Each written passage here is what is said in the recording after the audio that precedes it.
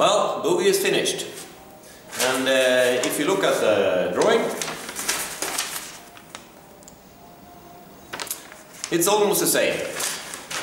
Maybe it's not as light as the Nextech, but I'm pleased. Yes, this maybe also looks a bit nicer, but this works. And if we check suspension, I have approximately 150 millimeters of suspension in the back, and in the front it depends on how much I lift it from the beginning. And if I lift this one, it's also the measurement here between, it's moving about 20 millimeters, so it works also suspension in the front.